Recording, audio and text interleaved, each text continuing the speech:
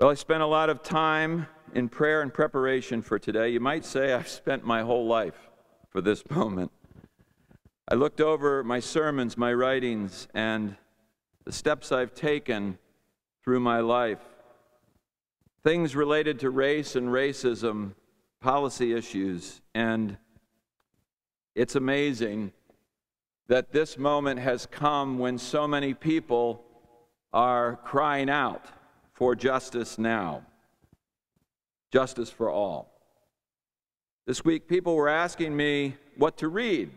I got a lot of texts and emails. I said, look at the database in the sermons of First Church and read what many black and white preachers have been saying from our pulpit for the last 20 years. Good place. But I would highly recommend to read How to Be an Anti-Racist by Ibram X. Kendi.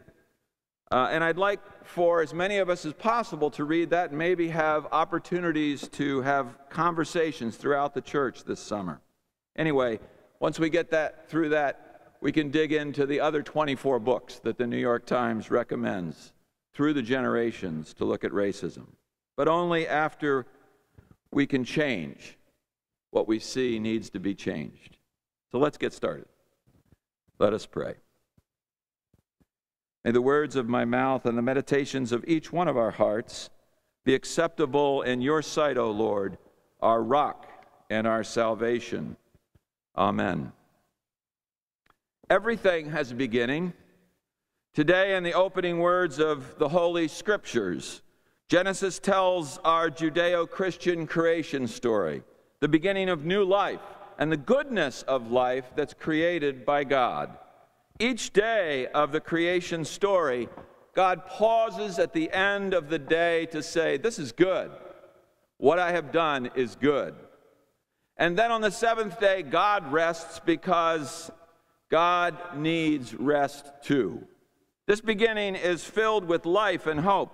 Many beginnings are like this, filled with beauty and joy. Not all beginnings are beautiful and joyful. Protests in our streets in Columbus had a beginning that was horrid in the eyes of the world and the eyes of God. The beginning of the protests across America and now the world began on the ground outside Cup Food Store at the intersection of East 38th Street and Chicago Avenue in the Powderhorn Park neighborhood of Minneapolis, Minnesota, around 8:20 p.m. on Memorial Day, May 25th. The beginning will never be forgotten. It was on that night that George Floyd was murdered by Derek Chauvin with assistance from officers Thomas K. Lane, Tal Thao, and J.A. Kun. As Lane and Kun pinned George Floyd to the ground, Thao stood by, trying to fend off all help for the man, and Derek Chauvin, with his left hand in his pocket, kept his knee on George Floyd's neck and throat for 8 minutes, 46 seconds, while George laid face down, pleading for his life, and surrounded by a growing number of people on the street screaming for the officers to stop and recording everything. It was the lynching, the execution of yet another black man. Caught on cell phone, George Floyd should never have become a memory on Memorial Day. He never should have died. In the past 2 weeks, hundreds of thousands of men, women, teens, and children have taken to the streets of the United States in over 700 towns and cities. And now across the world, people are marching and raising their voices about police brutality and violence against African Americans, particularly black men. George Floyd's death, together with Breonna Taylor's death in her home in Louisville, Kentucky, an EMS worker back in March, and Ahmaud Arbery's death while jogging in a neighborhood in Satala Shores, Georgia in February, was the final act of violence that mobilized people to take to the streets. People have reacted like never before. 11 days later, there is no end in sight. People, young and old, of all colors and all backgrounds, will not be stopped. They will not be silenced. There is an awakening. There is a new beginning. It is as if people woke up to realize that Black lives matter. Let's say it together. Black lives matter. Black lives matter. Until we can claim that as our own language and our own belief, things will never change. Everything has a beginning. Black Lives Matter is an international human rights movement originating from within the African American community, which has led campaigns against violence and systematic racism toward Black people. For 7 years, BLM regularly hosts and holds protests speaking out against police brutality and police killings of Black people and broader issues such as racial profiling, racial inequality in the United States in the criminal justice system. BLM was born out of the pain of George Zimmerman murdering Trayvon Martin in Florida in February 2012. And then being acquitted for this murder the next year. It was born from the pain of Michael Brown in Ferguson, Missouri in 2014, and Eric Garner on the streets of New York, like George Floyd, crying, "I can't breathe." The same form of execution, 6 years separated, this time by New York City police, that brought people to the streets. 7 years of marching and chanting and facing down police in towns and cities across America. 7 years of Black victims, with numbers climbing each of these years. Since January 1, 2015, 1,252 Black people in the United States of America have been killed by the police. They've been killed by the police. This is according to the Washington Post database tracking police shootings. That doesn't even include those who have died in police custody or were killed using other methods. The cry of all lives matter and blue lives matter are forms of drowning out. Black lives matter. So we cannot do that until we get this. The rest of the cries don't make any sense in the face of this atrocity. Until we address the devastation of racism brought against Black lives, I feel like we need to stop the counter chants because they're nothing but messing with the truth. Let Black Lives Matter be the words on the lips of everyone in America today. Here in Columbus, from 2013 to 2016, our police rose to the top of national statistics by killing more Black men on our streets than any place. Julius Tate Jr., Henry Green, and Tyree King, who was 13 years old when he was assassinated, all were young and Black and dead from the weapons of the Columbus police officers. Last Saturday night, when the protest came to the corner of Cleveland and Broad, there were rubber bullets and wooden projectiles like this one fired at people in the Washington Gladden Social Justice Park. If you're not getting mad, what's it going to take? Tear gas had been fired earlier in the day and throughout the day.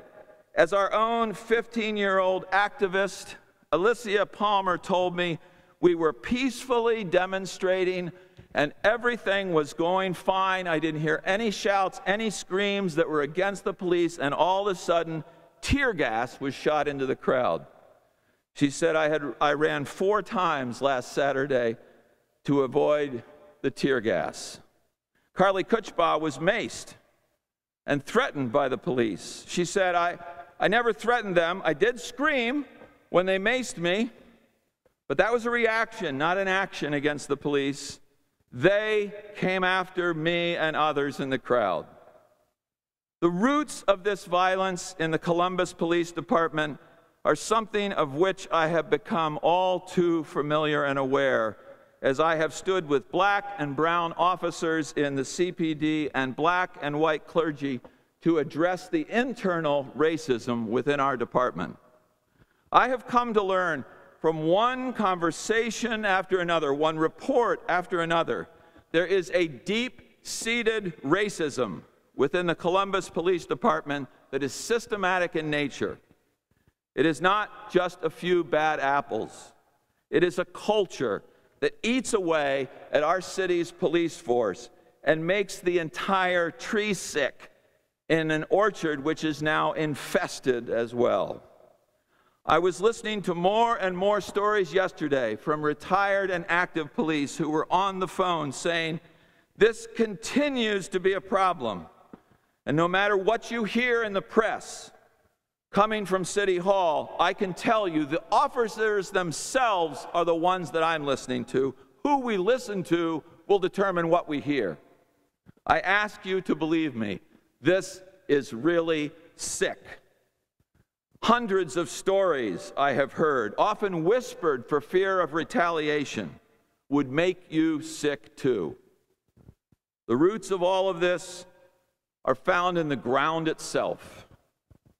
Seeds planted 400 years and 293 days ago. It is a sickness that is like none other in America. Racism is rightly called our original sin. But I would also say that racism is our first and worst pandemic. Racism is certainly the longest standing pandemic in our nation. It has embedded itself in the cellular structure of America since its arrival on August 21st, 1619, in the nascent viral form of white men selling, quote, 20 and odd Negroes. They didn't even have names. They just didn't even know how many they had. All they did was sell people on the docks of Point Comfort, Virginia. If that isn't sickness, what is? The Africans who arrived that day were slaves. They didn't land at Plymouth Rock. They didn't land at Ellis Island. They were not free men and women landing in a new world filled with hope and ready to begin an adventure in freedom and exploration. They arrived in exploitation. They were called cargo, human cargo. They had been captured in Cabasa, in the Angolan region of Africa. They were merchants and homeowners and mothers and fathers. And they were chained and sold as part of the transatlantic slave trade. Like every pandemic, racism started small. Primarily found in the southern states on plantations with slaves doing the agricultural work for white families. Plus then, because many of them were gifted artisans and builders, building the schools and the universities, and so many of the towns that we claim were built by others. Racism could not be contained. The pandemic of racism spread like wildfire across the Americas. Books were written, myths were created, lies were done, and art and film bolstered the foundation of this sickness, all established as truth to undergird and validate the disease. And little was done to stop the spread. This pandemic found receptors in every hamlet, every town, every city across our land. It spread from south to north, from north and east to west, and in its most virulent form, this pandemic led white people to beat, cheat, lynch, assassinate African Americans who seemed strong and healthy until they weren't alive anymore. The racism virus caused white people to crush black and brown people from embryo to grave. And when in full fevered form, racism brought the slaughter of hundreds of black children, women, and men in the most heinous and awful crimes committed across centuries to villages and towns and cities. Hate was the seed, and it grew.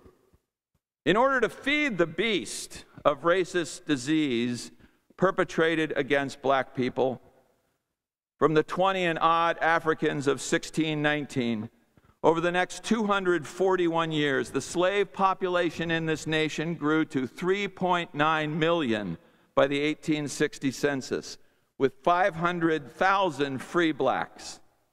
In the slave trade, at least 2 million slaves died in the water between Africa and the Americas.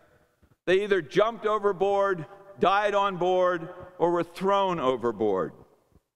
But historians have documented the mortality rates were even higher in Africa, with the capture of free people to be enslaved. Some have calculated the number of deaths directly related to slavery in the Americas between 1500 and 1900 as over 4 million. Does someone sense a pandemic? The numbers kept rising after the bloody Civil War, which was fought to end slavery. More than 4,400 Americans were lynched between 1877 and 1950 as free black Americans. The more a black man or woman prospered or did well for themselves, the greater the threat they faced from the Ku Klux Klan in their area, and the greater chance they had of being lynched. This number doesn't even include those who died in police custody or who were not hung from lynching trees but forced out of their communities. This is sick. This is really sick. To fight this sickness, like the fight against COVID-19, will take a change of heart. It will take a change of behavior. It's going to take all of us to change. Not a few, not just those who will march, but every single one of us. Almost 401 years of pandemic pain have brought us to this Sunday. So let us turn this pain into promise. Here are some of the steps to end the pandemic of racism forever. First, each one of us has to stop hating people in this country because of the color of their skin. Second, each one of us has to start loving all people regardless of the color of their skin.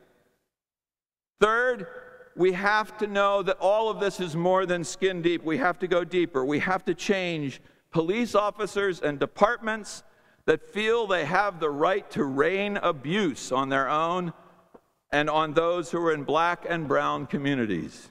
We have to take funding that is set up for militaristic response within these departments and turn these dollars over to the community to make a difference in healing all the wounds that are there.